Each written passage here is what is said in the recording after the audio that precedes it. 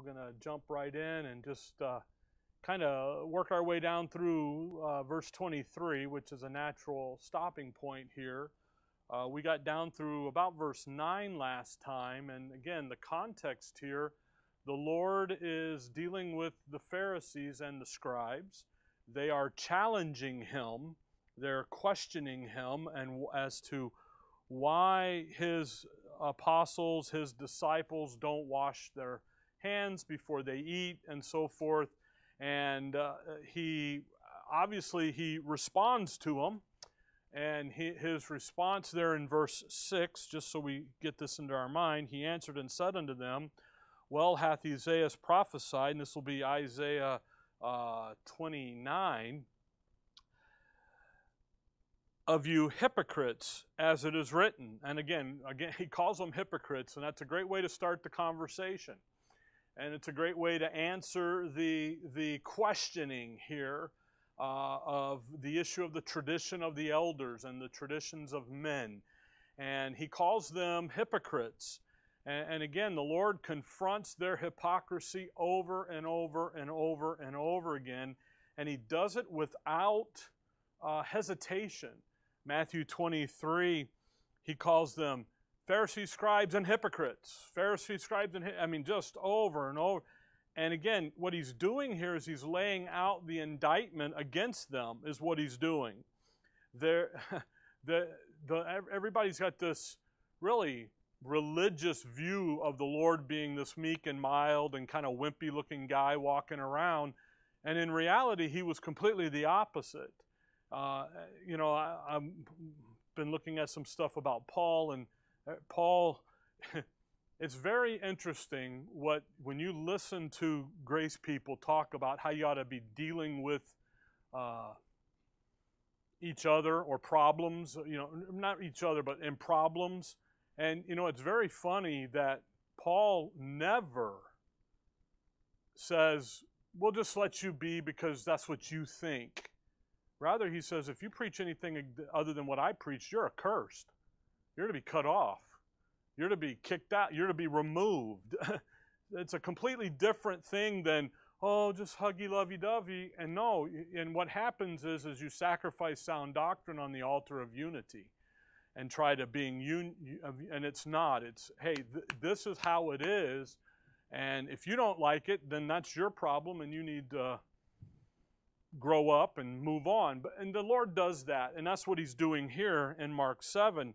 He gets into the issue with them, and he gets into it with them right away. Verse 6, he's going to nail their problem. This people honoreth me with their lips, but their heart is far from me. And again, he honors me with their lips. The external activity, the external, vain, religious, ceremonial activity that they're doing. Then he says their hearts, well, the heart, that's the internal issue. The heart, that is the mentality of your soul. It's not the pump beating. It's that thinking process. And the issue here is internal. If you pick the internal and clean the internal up, then the external will follow.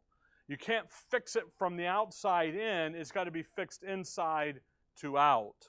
And so he nails them. Verse 7, howbeit in vain do they worship me, teaching for doctrines the commandments of men. For laying aside the commandment of God, ye hold the traditions of men, as the washing of pots and cups and many other such like things ye do. What are they doing? Vain religious system, vain worship. They lay aside God's word, and they're over here doing this thing that they've titled and labeled as worship. And again, even in today's modern Christianity, worship time. And they get this whole idea, that worship in Scripture is doing what the Word of God tells you to do. That's what worship is. It's not it's not the music, that's the song service. Okay, it's not coming over here and bowing and doing all this stuff. It's, hey, what does God's word say to me? I'm going to go do that, and God says that's a sweet smell, that's a sweet odor. talking about that Sunday. That's a sweet smell.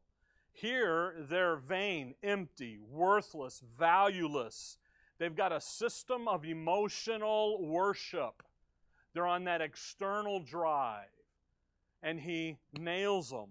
And again, the beginning of this vain religious system, and really this is true of us today, starts by laying aside the Word of God and going after and teaching and dwelling on and pursuing the traditions of the elders, the traditions of men. So if you depart from what God's written Word says, then you're going to quickly fall into a vain religious performance, external-driven system. Today, in the age of grace, we call that legalism, the law, where you take what God has deemed dead and you bring it back alive to accomplish something, and it really doesn't. Verse 9, and he said unto them, full well ye reject the commandment of God, that ye may keep your own tradition. And again, he is right on the problem. He's diagnosing their problem. He's reading their meter, as Dad would say. He's got them. He's used Isaiah 29. He's gone in there. Again, we saw a lot of this last time. He's dissected them down. Here's your problem. Your problem, Isaiah 58. Look over at Isaiah 58. We didn't look at that passage last time. Isaiah 58. Just think about this when he calls with their lips they honor me, with their heart is far from me. They lay aside. They got all this worship thing, this empty, valueless. Isaiah 58, look at verse 2. Yet they seek me daily and delight to know my ways, as a nation that did righteousness and forsook not the ordinances of their God.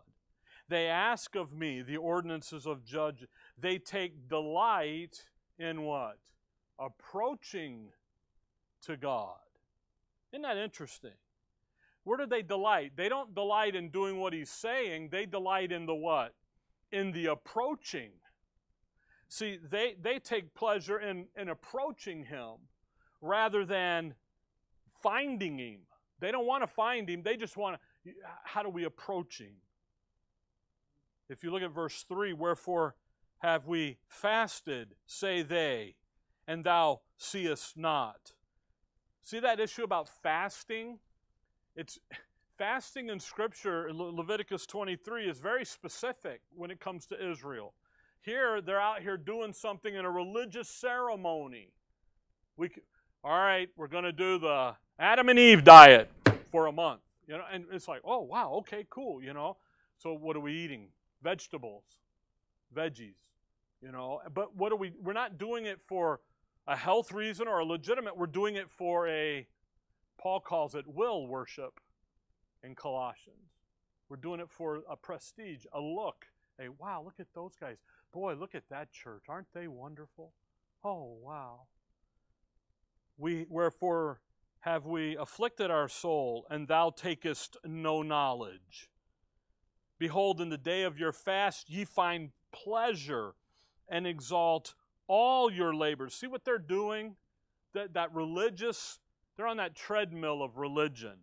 They're just constantly, drop down to verse 13, if thou turn away thy foot from the Sabbath, from doing thy pleasure on my holy day, and call the Sabbath a delight, the holy of the Lord honorable, and shalt honor him, not doing thine own ways, nor finding thine own pleasures, nor speaking thine own words, then shalt thou delight thyself in the Lord. See what they got to do? They got to jettison that old tradition of the elder stuff and go do what God tells them to do.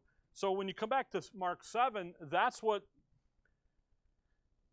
you guys are enjoying, the chase. That's what he's saying there, verse 9. Full well ye reject the commandments of God, that you may keep your own tradition. You know what? That's what religion is. Let's enjoy the approaching, the chase. Well, what happens when you catch him? Uh-oh, now we're in trouble. So what do? We just don't catch him. We keep chasing him. We keep seeking him. There's a verse in Hebrews. Come back, hold on here, look over in Hebrews. I got to find it, so just give me a second here. If you look over at Hebrews, I just had it. Where did it go?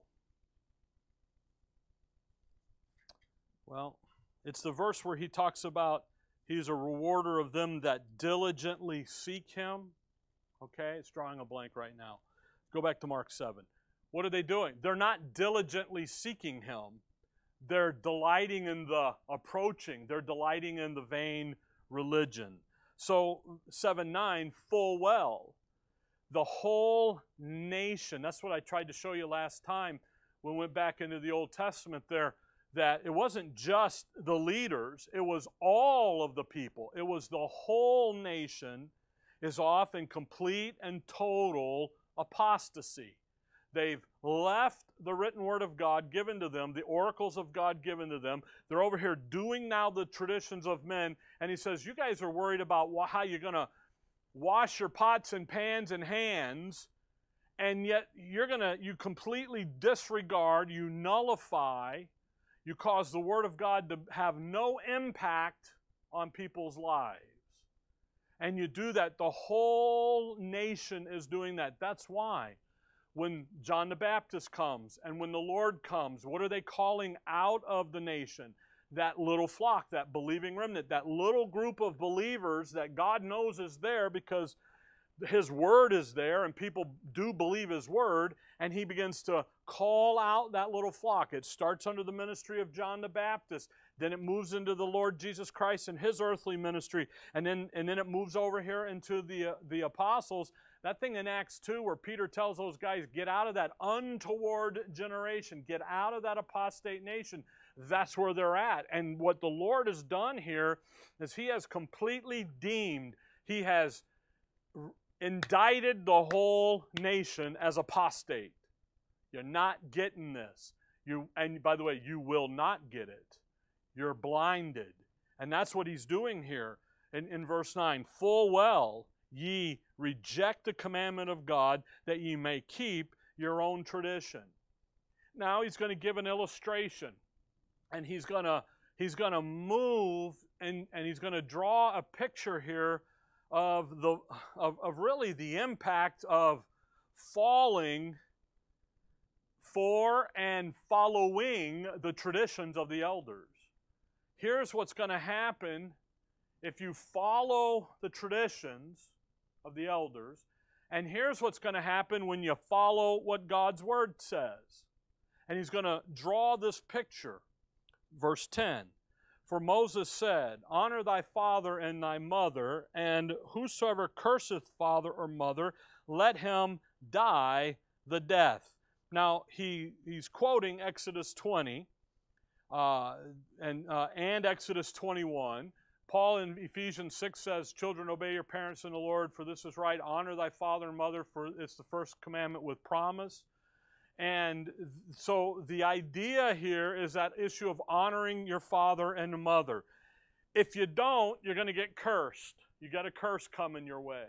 But if you do, then you're obeying God's word and things will be working out. Now, the honor here that he's talking about, honor thy father and thy mother, and really what Paul's talking about in Ephesians 6 to somewhat, but more of a lesser degree of honoring as an adult's going down is, here you have mom and dad, they're in retirement age, and they're having a hard time, and what do you do as child? You go take care of them. That's the idea, the taking care of the parents. So watch verse 11. What does the tradition of men do? But ye say, all right, what does God's word say? Take care of mom and dad, honor mom and dad, and if you don't, you're going to get a curse. But what does the tradition say? If a man shall say to his father and mother, it is Corban, that is to say, a gift, by whatsoever thou mightest be profited by me, he shall be free. Now, Korban, a gift given to God. So you got a guy here, he comes in, he's got mom and dad, and he says, here's a gift. And what the tradition of the elders says is you give them the gift, then you are free of all future responsibilities. You don't have to take care of them. You let them go. You are free of any further future obligation. Well, wait a second. What happens if mom and dad live another 20-something years, 30 years, 40 years, whatever? Nope, you're free. So what does the Word of God say? If you don't do it, you're going to get a curse.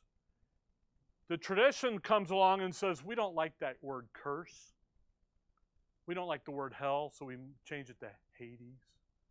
You know, because everybody uses that word. Okay. We don't like this word, so we're going to redefine it. We're going to redo it. So now if you just go in and take care of mom and dad, give them a big love offering, a big gift, then you are free. The tradition, verse 12, and ye suffer him no more to do aught for his father or his mother. See, they take mom and dad, they give them some money, and no matter what happens after that, they are free. Now, that's not what the law said. That's not what Exodus says. That's not what, that's not what Deuteronomy 21 says. That's not what Leviticus says. It says you take care of mom and dad. That's your job. That is one of the essence of being born into the family. So they've taken the commandment and they say, well, just give them a gift and you're free to go. By the way, you know what? The law never says anything about giving mom and dad a gift. It just says take care of them. You're obligated to take care of them. By the way, Paul, to the church there in 1 Timothy 5, talks about widows. But the widows in the church taking care of widows within the local assembly, but the widows have a criteria on them to be taken care of by the church. One is that they don't have a retirement fund, i.e. the kids, they don't have a big inheritance. Number two is that widow has done nothing but worked in the church. That's why she doesn't have the retirement fund. People ask me all the time, what's your retirement fund? Glory. I got a little bit from working in the bus yard. That's it. My financial guy, I was talking to him the other day, and he's like, I'm a little worried about you, Charles, because, you don't have much. I said, that's okay. I don't need much, And, Linda's got hers and stuff over the years. That's fine. But if something were to happen to me, she doesn't have enough to continue on. So what would happen? The local church would come in and help her. Why? Because she's dedicated her life to the ministry. That's what you do. Here in the law, you don't do that. You take care of them regardless. And yet, what did the traditions do? You can go free. Go ahead. It's okay. No further obligation, no further taking care of. So then what's the result? Verse 13. Making the word of God of what? None effect, through your traditions which ye have delivered, and many such things do ye. You see, they take the commandment of God's word, and he uses the illustration of honoring father and mother. And you know what? You know what he says? You took that commandment of honoring father and mother and you made it of no effect. You destroyed the commandment of promise. You've destroyed what it was designed to do in your life. It was designed, by the way, to do in their life so that their kids would grow up with grandma and grandpa. That's what it's for. Because grandma and grandpa were to teach their kids, and their kids to teach their kids, and then grandma and grandpa could step in and help with the little ones. And then if they live long enough, the great-grands. See, there's a whole family dynamic here of protection of the truth. That's the goal. That's what it's there for. And yet, what did the tradition say? We'll take care of them. We'll take care of them. So now what do we got? We got an old folks home out in the back end of the temple because we have to take care of them. You gave us a nice gift. We appreciate that. We'll put a wing on for your name, But that's what religion does. It just continually does that. Come back to Proverbs 28. Proverbs 28. This, again, what have they done? They've taken the benefit of the commandment and they've made it of none effect. And this is something in Israel, again, about mom and dad and stuff that's of great importance.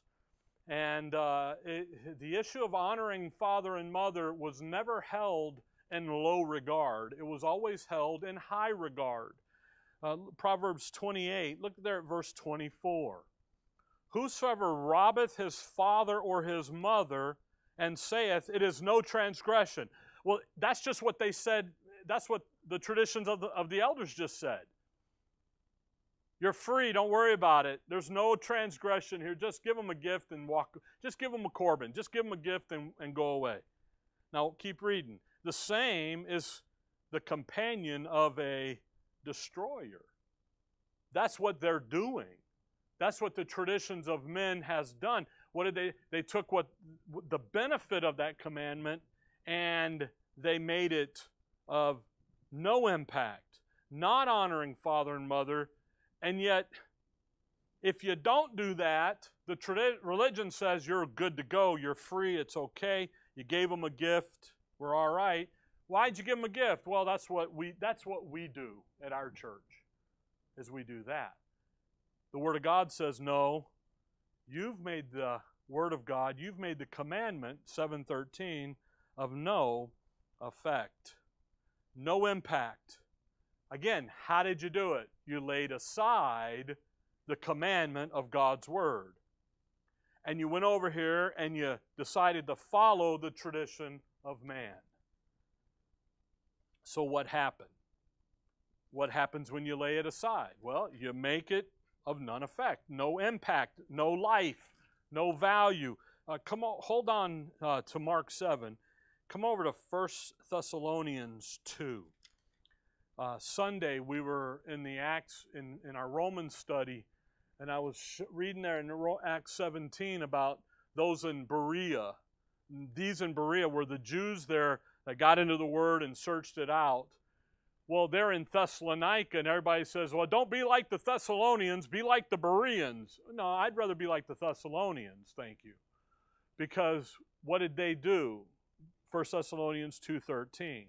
For this cause also thank we God without ceasing, because when ye received the word of God which ye heard of us, ye received it not as the word of men. So when they heard Paul preach, they don't have the written word as far as Paul's epistles.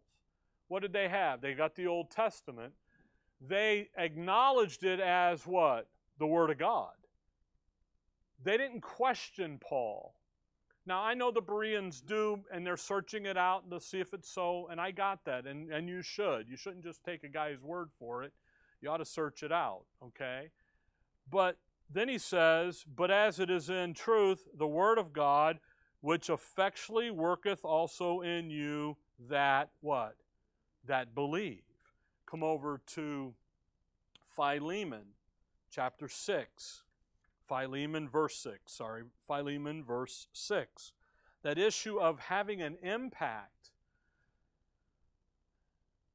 Tradition, religion, vain religious ceremonial system, performance, external performance, takes the Word of God and just lays it over there, comes in and we're going to do it this way. Philemon, verse 6, Paul talking to Philemon says, that the communication of thy faith may become effectual by the acknowledging of every good thing which is in you in Christ Jesus. See that may become effectual? That's describing what's inside of you working out. 1 Thessalonians 2:13. You believe the Word of God, what's it going to do? Effectually. It has an effect. It impacts. That's its design. Come over to Philippians 2. Philippians 2. There's a design in God's Word that works inside of you first and then outward, inside out. Works inside your heart, with the heart man believe, and then it works out. Look at Philippians 2 and look at verse 13. For it is God which worketh in you.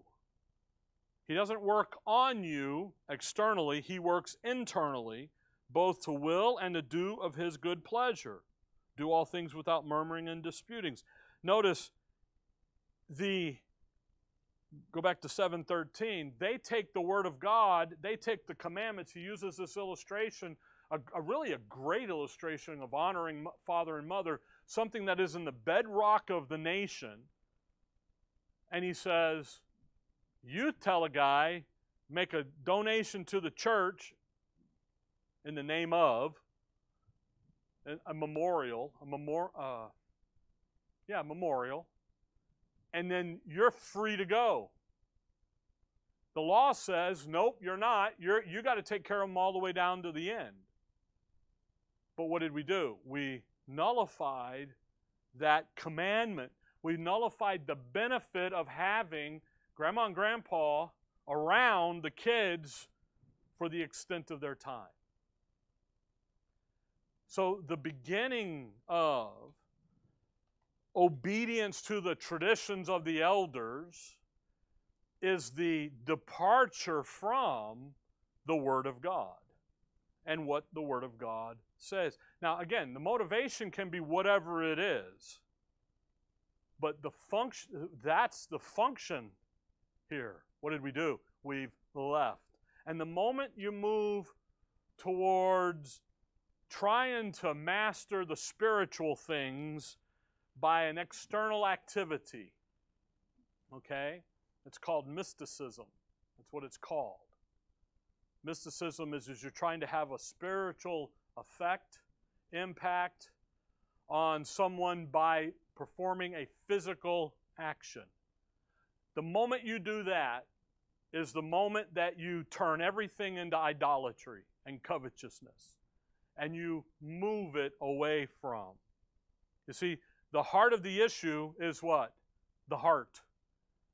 How do we fix the external? What are they trying to do in Mark 7? They're trying to wash with pots and pans, get the defilement off of them. They're doing something external, and he's going to tell them here now, it isn't external, it's internal. And you got to fix the internal. When you're not believing the Word of God and you're over here doing this, you've lost the battle. And so therefore, what do? You go off into apostasy. And again, you can run the parallels with you and I today. Look over at 2 Timothy chapter 1. Again, I have been thinking about this here of late, and it's sad, and it's one of the characteristics of the age of grace, and that is the leaving of the Word of God rightly divided. Look at 2 Timothy 1. Look at verse 8. Be not thou therefore ashamed of the testimony of our Lord. The testimony of our Lord is what is the message that he gave Paul, Romans to Philemon. Don't be ashamed of that. Don't try to put it over there in the corner and hide it. Nor of me, his prisoner. Somebody says, we had that wedding across the street. The reception was across the street, and they were using the restrooms in the front of the building, and they were using the parking lot to park in, because there must have been 100-something people here, and they had 2 food trucks and all this stuff. So they had asked if they could use it, and I didn't care, and I got work to do, so sure, I'll just do it Saturday. So we were here, but it was interesting. I would go out and make sure that everything was tidied up a little bit periodically, and I hear people talking because that board out there's got all the Am I Going to Heaven tracks on it.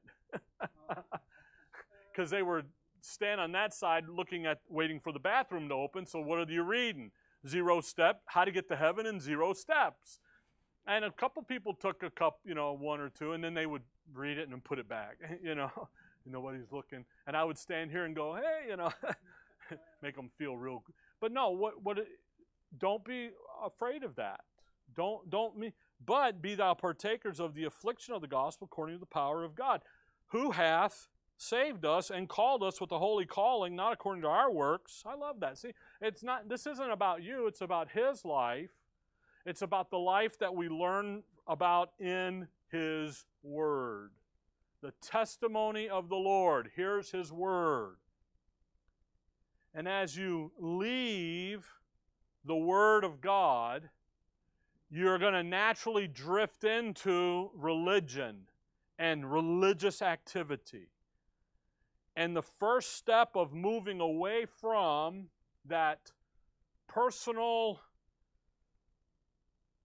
connection that we have with God, the first step in leaving that, moving away from that, is moving away from the Word of God. How do you know God sits outside of the time-space continuum? He exists regardless of what happens here. But how does He reveal Himself? In the Word, in His Word. 66 books, here He is, boom. And if I'm going to have a contact point with Him, I have to have it in His Word. I can't have it over here in a bunch of hoodly-doo, mysticism. It's right here. And when I leave the Word and I go over here, you know what I lose? I lose the contact with Him. But what does religion say? No, you come over here and do this and you'll have contact with Him. You're trying to do something to have a spiritual connection, and it doesn't work that way. You're not designed for that to work that way. The Word of God isn't designed for it. So we shouldn't allow ourselves to get caught up in this either. Israel did. The Lord's indicting them back here in Mark 7. You guys are guilty. You're in complete, total apostasy. Because what are they doing? They're focusing on the form, what it looks like, rather than the functioning of the Word of God. And rather than looking at the source of that internal relationship that we have with the life of Christ through His Word, they had the same opportunity. They have the same access to the life of Christ. It's just in their program. What'd they do? They left the Word. And they're over, oh, but no, we haven't, Rick. We use the Bible. The world's most dangerous doctrine is to be scriptural but not dispensational. So that's what they're doing, and we have to be careful as well to not be focused on the form, the outward activity, the outward structure of everything, but rather to be focused in on the internal. Where does God work? He works in you to do His will and His good pleasure. He's working inside of you. And again, the challenge of today in the age of grace is that issue of legalism. And what is legalism? That outward performance system. And Paul says no. The Lord looks at him and says no. The issue is your heart, the internal. And when you have an external performance system instead of a faith-based system that trusts in what God has done for you, what He's said to you, what He's going to accomplish in you, then you've got the issue of law versus grace again. Talking about today. And that's what you have. So the focus, and by the way, the focus of the law is on the external. If you do that, if you obey and do, then I'll bless you. And if you don't, then I'm going to curse you. And what did the traditions of the men do? Of the elders, what do? They come right in and they take it. And today in the age of grace, instead of it's a grace faith issue, now it's a law works thing.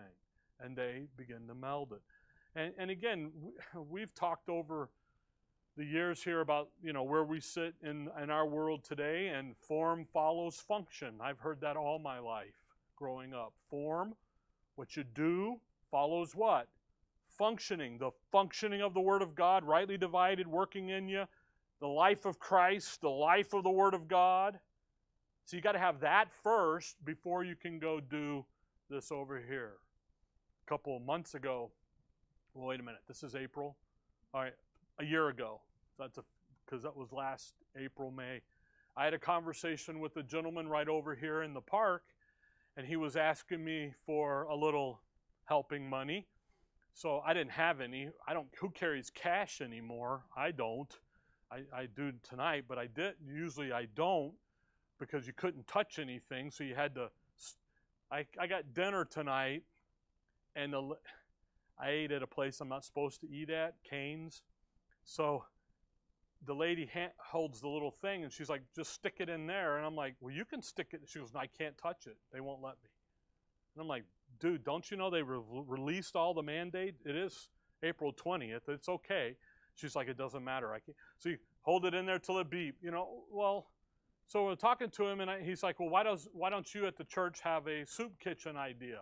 I said, well, one, the city won't let us, because I've already talked to them about it years ago. They won't let us because they don't want the homeless issue hanging out and so forth. They just don't want it. The neighborhood doesn't. Okay. But the issue of like the soup kitchen isn't the function. See, the motivation to have the kitchen has to come over here from the life of Christ and the life of the Word of God working in you. So we got the function going, and now we go do it in the form. See, the form that you take follows the function that you already have inside of you.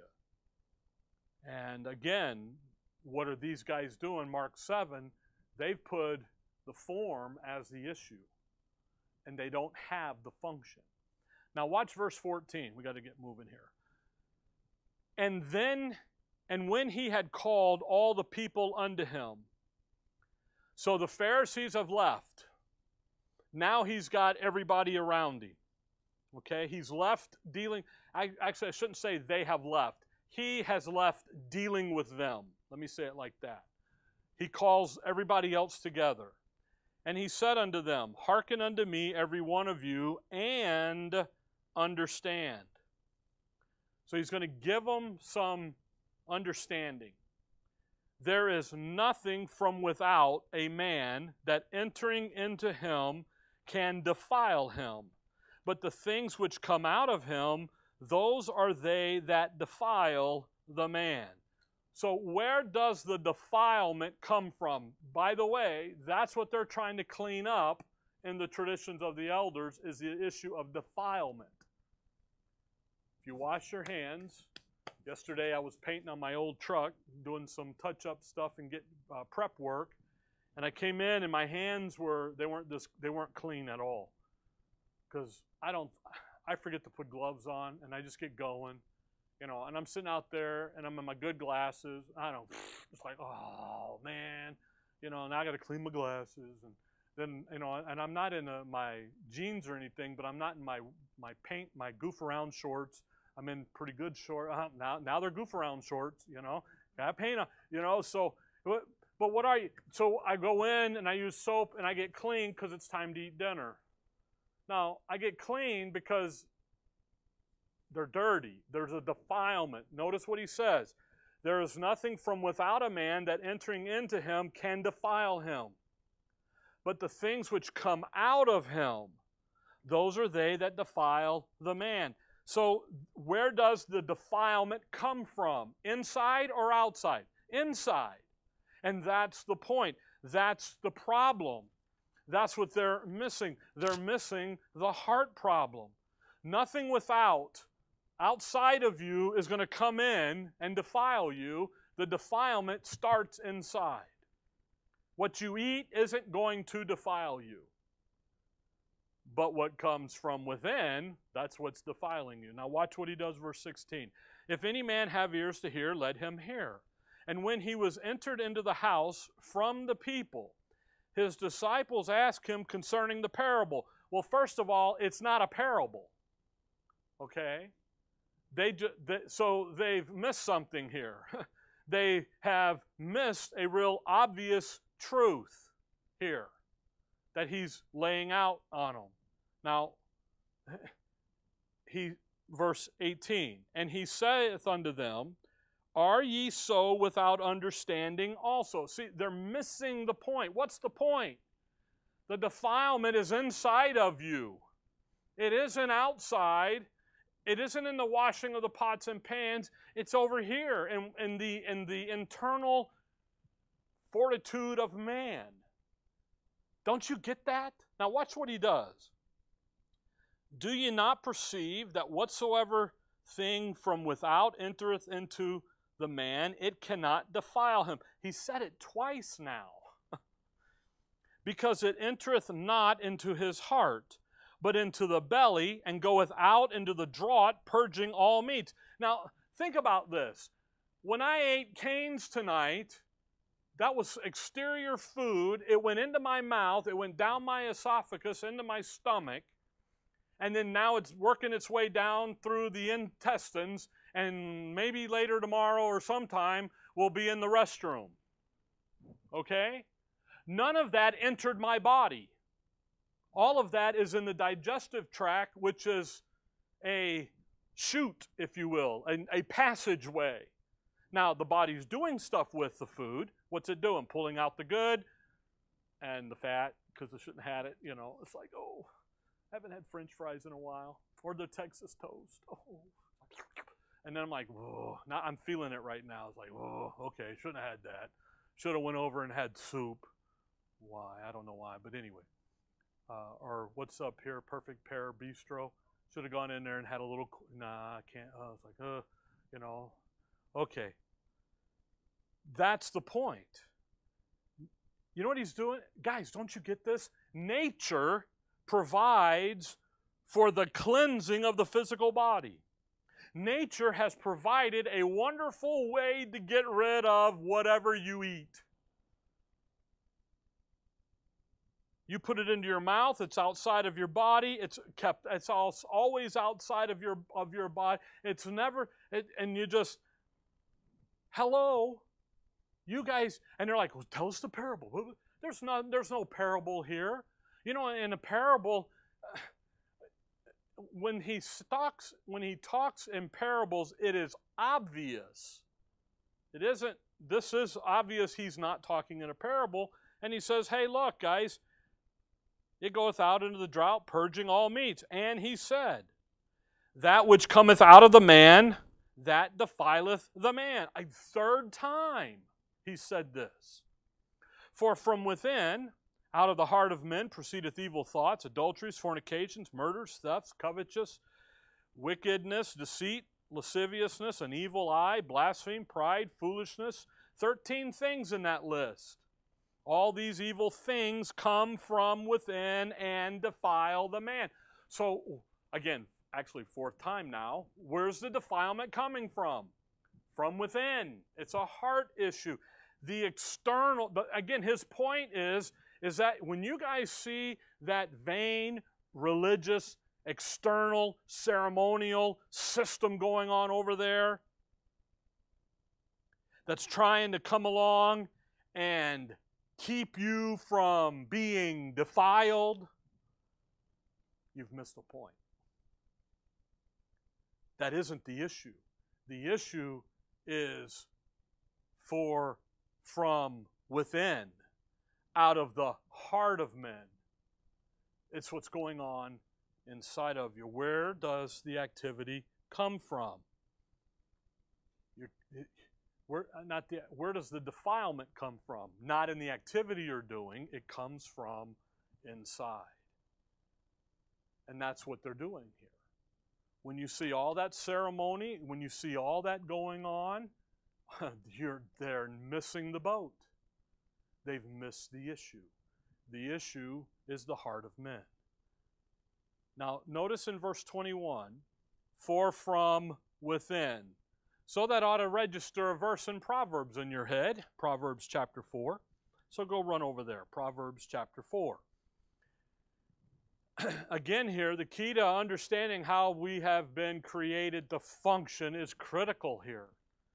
and how that we've been made and how God made those three parts of it. I'm not going to draw the dude on the board. It's funny. They got a picture of me on, I don't know if you, and I've got the guy head and the body, and there's nothing there yet except for me. It looks pretty funny. Mark did a good job with that picture. You know, it's on the website. So, or on Facebook, sorry, not the website. Look at Proverbs 4, look at verse 23. Keep thy heart with all diligence. Keep the what? Thy heart. The mentality of your soul. Now, let's think about our makeup. He's not talking about the heart pump, the organ, the boom, boom, boom, boom, boom, boom. Romans 10:10, with the heart man what? Believes unto righteousness.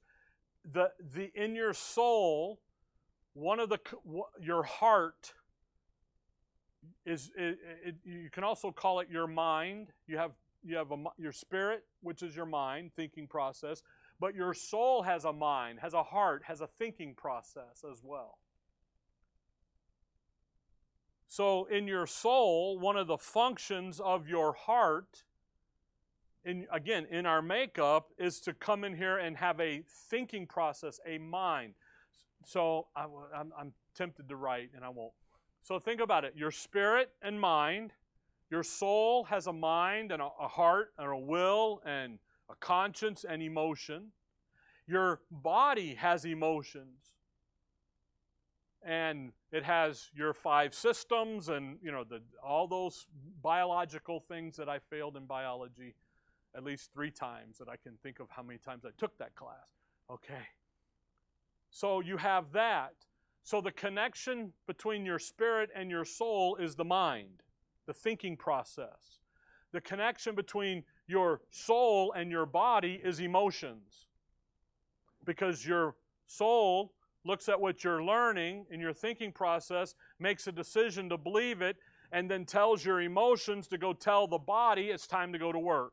Movement, emotion, go to work. And then your body goes to work, okay? So when you notice what he says, keep thy heart with all diligence. Let's keep our thinking processes, our minds settled. For out of it, the heart, the thinking processes, the mind, comes what? The issues of life. So where does all the capacity of life, of living, where does it start? It starts in your heart. Your emotions then respond to what you're believing, and they cause the body to go carry out the activity. So if I want to fix the defilement, I need to fix the inside, and that'll clean up over here in whatever I'm doing. Follow that? That's what we're doing here. Come over to chapter 23 of Proverbs and verse 7, 23:7. So when he says, when you come into the Word of God and you believe what it says, you embrace it. When he talks about the life of Christ that liveth in me, right now in the flesh, that's not a metaphor for something spiritually over here. That's a reality of who you are in the moment right now, present possession. You believe that, you embrace that, then you know what it's going to do? His life then is going to come over here and clean up your life, clean up your activity. Follow that? Starts here, but you have to do what first? And out of the heart are the issues of life. Here they come. Proverbs 23, verse 7. For as he thinketh in his heart, so is he. Eat and drink, saith he to thee, but his heart is not with thee. Notice that verse carefully. For as he, what? Thinketh where? In his heart, so is he. So when you go to Mark 7, and you've got fornications, evil thoughts, adulteries, murders, thefts, all this wickedness here, that's what man is. You see, out of the internal thinking of the heart come the issues of life, the activity of life, and what sits inside of man. Go back to Mark 7. What's the Lord describing here? Sinful man. See, man, human nature. Here it is, the old sin nature, we would call it. All of the capacities of life start in your heart, in your thinking. Your emotional response to what your mind and your heart, you're thinking. Again, emotions are stupid, they're dumb, you know. If you were a Suns fan, you would be crying after last night. I could care less, but you would be crying. Okay, bummer. Oh, he hurt himself. Okay, you know, not to make fun of the guy got hurt. I don't know who did. I just heard somebody got hurt, so it doesn't matter. I was busy today. But what is Christ talking about? He's like, look, guys, that vain religious system has missed the point. I won't want you to miss the point. By the way, in Mark 7 and verse 16, if any man have ears to hear, what? Let him hear. That's the point. The real issue is the heart. While the religious leaders are out there making it all about the external, they're missing the real issue, and that's the heart issue. That's the internal. And what the Lord's doing here is, look, here's how man was made to function. You're not going to change that. Here's how he was made to function. You get the heart right, then all the external stuff will fall right into place.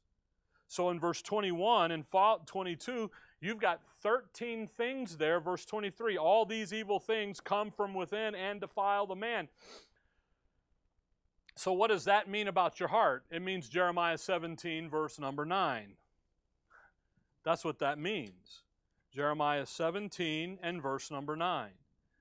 Jeremiah 17:9. We quote it all the time, but we don't do a very good job of it because we usually just butcher it up and we forget really the last bit of this. Jeremiah 17:9, the heart is deceitful above all things and desperately wicked. And that's usually where we stop. But the end of that verse is the punchline. Who can know it? That means you don't know your own heart. That means if you are put in the right situation at the right time, at the specific moment, you know what you could do? You don't know what you would do. You could do evil, and more than likely you will do evil. Or you could do good. Come back over to Luke 11. Luke 11. You see, your heart, you don't know your heart. But Hebrews 4:12 says somebody else does know your heart. We'll get there in just a second. Look, Luke 11:13. Now the Lord is talking here. Watch verse 13. If ye then, comma, being evil, comma, know how to give good gifts unto your children, how much more shall your heavenly Father give the Holy Spirit to them that ask? Notice verse 13. His assumption is what? They're evil. See that? If ye then, being evil, give good gifts, knowing how to give good gifts. You see, his assumption of man is that man is evil. Not good, not potentially good, not will stoke the God life in you and the fly, not any of that mystical nonsense. It's actually idiotic. It's illogical. Comes right off of anyway. He looks at man as being what? Evil. Now, come over to Hebrews 4. Hebrews 4. Hebrews 4. And look at verse 12. Because what did Jeremiah 17 say? What's the point? The Lord's looking at the Pharisees. He calls them hypocrites. You guys say one thing, you're doing something else. You say you're following the Old Testament and everything, but you're not. You're following the traditions of men. You're on an external performance system to try to clean up the defilement. It's interesting that they know that they are defiled. They know they're sinners, but they're trying to clean it up. Paul says it, Romans 9, they're seeking their own righteousness. By the what? Not by faith, but by the law, the works of the law. That's what they're doing. The Lord's nailing them here in Mark about it. And he says, okay, guys, you're missing it. It's internal. It's a heart issue. It's inside of you. But Jeremiah 17 says that the heart, who can know it? Well, look at Hebrews 4:12. For the word of God is quick and powerful and sharper than any two-edged sword, piercing even to the dividing asunder of soul and spirit, and of the joints and the marrow. The only thing that can split you up, the three components up, is the Word of God. By the way, that means you have all three components. You have a spirit, a soul, and a body, for all those who think otherwise. The Word of God can do what? Come in and, now watch the rest of that verse, and is a discerner of the thoughts and intents of the heart. Go back to Mark 7. What's the first step off into apostasy? Full well rejecting the commandments of God. Why? Because the Word of God is what's peeling you, it's reading your meter. When you study that book, it reads you. And it discerns the thoughts and intents of your heart. But wait a minute, Rick. Jeremiah 17 said, who can know it? Who knows it? The Lord does. What did he say in Luke 11? You're evil. That's who you are. That's just how you can not see that, how you cannot embrace. And you can just, oh no, you're going to do this. You know, it's just ridiculous. When evil shows up, you know what it produces in your life? Mark 7, verse 21 and 22, the list. That's what's in man. There's no power to change this. There's no power in you to change that heart. The only place that there's power to change your heart is in the gospel.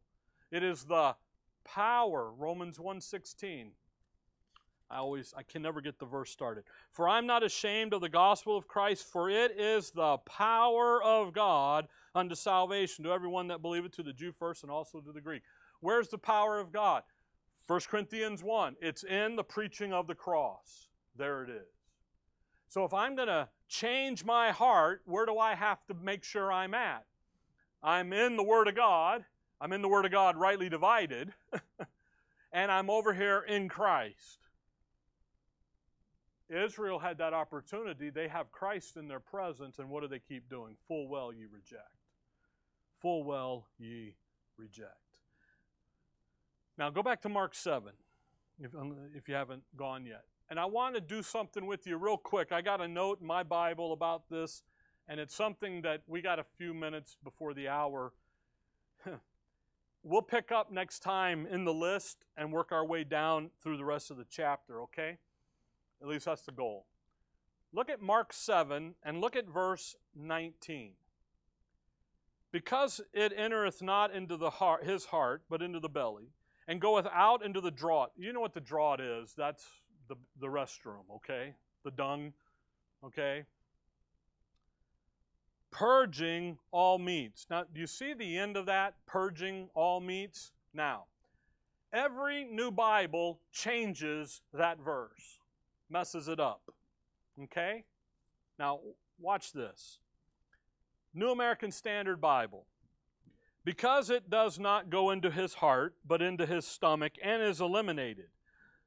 Parenthesis, thus he declared all foods clean. Wait a second.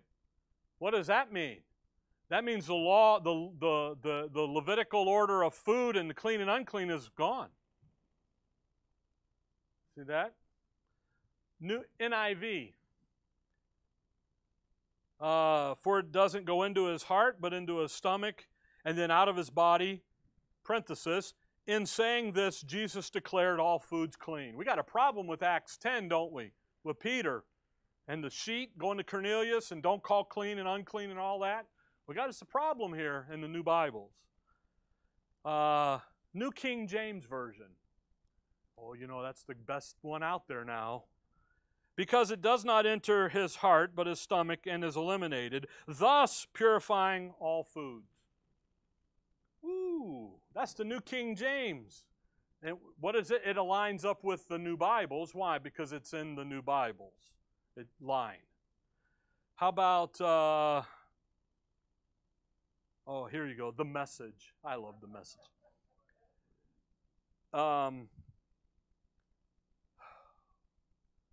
Are you being willfully stupid? Don't you see that what you... The Message uses no reference points, like 7:19, it doesn't say that. Okay? It doesn't enter into your heart but your stomachs, works its way through the intestines, and is finally flushed. Parenthesis. That took care of dietary quibbling. Jesus was saying that all foods are fit to eat. So Mark is full of those, by the way. Mark 1, verse 2, prophets, Isaiah, Malachi. Then they go over to Mark 16. The end of that passage is a no-go. Can't do that. So here again, what do we have? We have vain religious system. And what are they doing? Moving away from the commandments of the Word of God that tells Israel, you can't eat clean or unclean. You got to clean. And if clean touches unclean, clean is now unclean. And all of that law.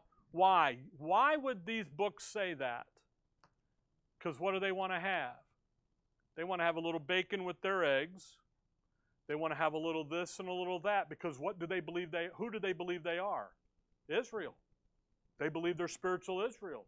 Well, wait a minute. If you're spiritual Israel, then you have a dietary rule. Yeah, but he really wasn't saying that, Rick. Come on. He was just saying, you know, what is the purifying all meats, by the way?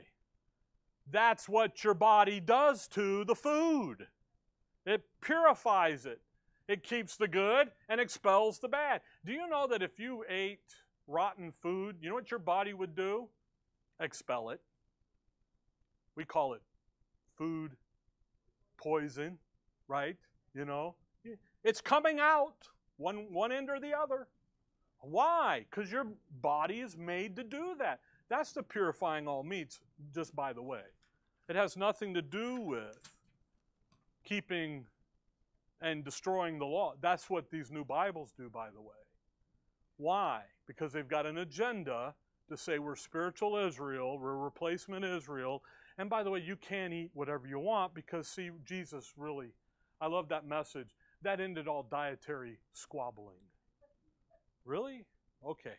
The passage is critical because it focuses in on the answer to the vain religious system that is focusing on the external and not the internal. And the internal has to do with God's Word coming in and changing the heart. And that change internally, that cleaning up, that cleansing internally, that's the life that's to then go and live out through them. And that's why Israel was in complete and total apostasy, because they had laid aside God's Word, and thus killing its ability to work in their life because of that. Okay? Now, next time, we'll start in verse 21, go through the list, and then we'll look at the last two pictures here, or two miracles in the passage, as he begins again really to deal with and describe man's heart and what's going on, and he lays it out. Okay? Whew. The hour's up. All right? All right. Dear Father, we thank you for the evening. We thank you for the study in your word. We thank you that we can take it and put it into our thinking and the details of it, and we can bring it into our lives and rejoice in it and give you the praise and the glory. In your name we pray.